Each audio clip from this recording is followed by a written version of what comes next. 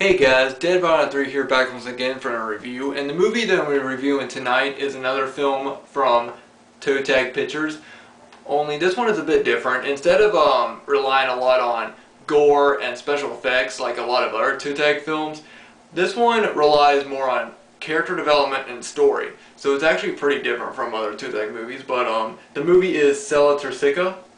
This is the pre-order edition that I got from that package that Toetag sent me a while back. I also got a letter signed by Fred Vogel right there. So thank you once again, Toetag, for sending me this great DVD. And the movie is basically about a family who's waiting on their son to get back from fighting in Iraq. There's the mother, who is played by Camille Keaton, who, as everyone knows, is from I Spit on Her Grave. There's a sister, a cousin, I think an older brother who works as a tattoo artist, and his wife.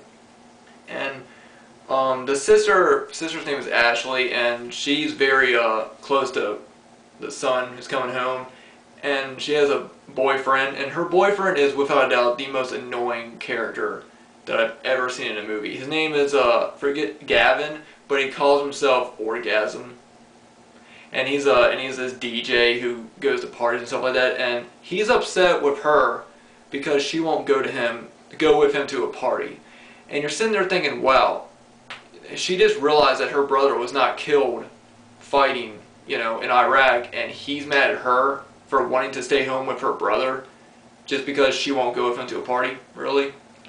I just thought I wanted to get that out of the way, because his character really got on my nerves throughout the whole movie. He does the only thing about the movie, anyway, the son, his name is Bradley, and he comes home, and when he comes home, he's paralyzed and he's in a wheelchair, and he looks very pale and sickly, and no one's really sure exactly what happened to him. The doctors that found him are not sure what happened. Neither are any of the sergeants or anyone that saw him is really sure exactly what happened to him, and he has no memory of it at all.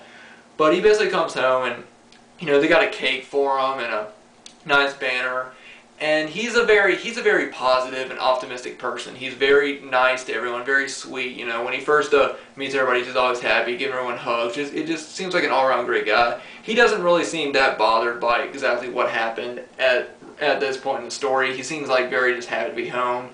Another thing that's pretty funny is that they actually have a dog. His name is Falsey, which I think is a shout out to Lucio Falsey. So I thought that was kind of cool that they named the dog Falsey. But yeah. So he's basically home and really excited, but as the movie goes on, you tend to notice, oh, something's kind of off. Even the family members notice it.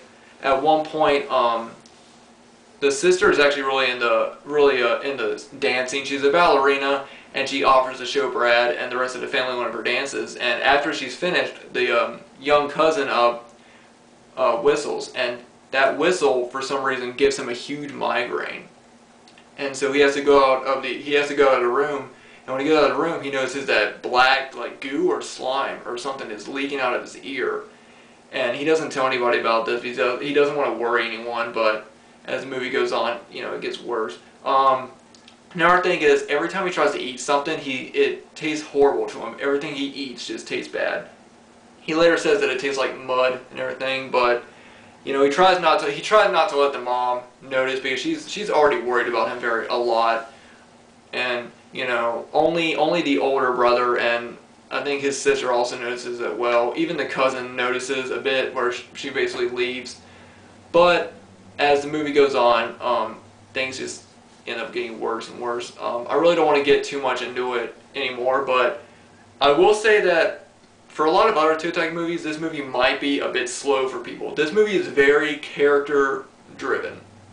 You pretty much, the only gore in it, the real gore, starts at maybe the last 20 minutes of the movie. But the rest of the movie is basically just getting to know all the characters. You get to know, how they feel about Bradley being home and everything like that. And I think that's really cool in my opinion. I like movies where they're kind of slow, and you learn a lot about the characters, you learn about what they feel about things, and then at the very end of the movie, basically kill them off, which is basically what happens at the end. I'm not trying to spoil it that much, but you learn a lot about Bradley, of how he's a meddled, his whole family looks at him as a hero, and he has a lot of medals, but there's one point where he's sitting there talking to his sister, and he's basically telling her that he's had to, you know, go through towns and stuff, and basically just kill everybody in there. And so he's really not. He's in some way he is proud of what he's done, but in another way you can tell that he's kind of regretting, you know, killing all those people. There's also a scene where he's talking to the older brother, and he's telling him about how he really does not remember a single thing. Basically, he was just in a truck that basically just exploded somehow, and then weeks later he woke up in the hospital somewhere. Also, as the movie goes on, he starts, like I said, he starts leaking green. He starts leaking this black fluid that's coming out of his ears and out of his mouth. And one scene, you know, it's coming out of both his ears, then he starts spitting it out of his mouth, and it also comes out of his butt. And it's a really sick, gross scene. You don't really know exactly what's going on. The mom, of course, is really worried about him because he just does not look good. At one point, he seems very optimistic and happy, but as the movie goes on, he just gets like weaker and weaker and weaker. The sister's trying to be as optimistic as possible, but she doesn't want Bradley to think that they're pitying him. But actually, you know, it really goes on like that for a while, and you know, once, like I said, you learn a lot about the characters in it. The guy Gavin, I could not get over how annoying he was in the whole movie. I hated his character. He has some of the most inappropriate things you could ever ask somebody that came out from the war. Like at one point he asked Bradley, you know, how many people did you kill? And I'm like, yeah, no. Like my grandfather actually was in a war, and I would never sit there and be like, so how many people did you kill? You know, it's not really not really something to ask somebody. It's kind of funny because after he asks him, Bradley grabs a hold of his hand and it's like, yeah, I slit some people's throats. You know, it's always better when they drown in their own blood and everything, just to mess with him. And you know, he's a really likable character. Him and the older brother, I think, are probably my two favorite characters in the movie, next to the little sister Ashley. Those are probably the only, you know, characters that you know, were really good. But like I said, not really good, but I mean like really likable in the film. But like I said, this movie is really slow. So if you're not, sorry, there's a motorcycle going across. Sorry about that. But anyway, if you're not into really slow movies, you might not like this.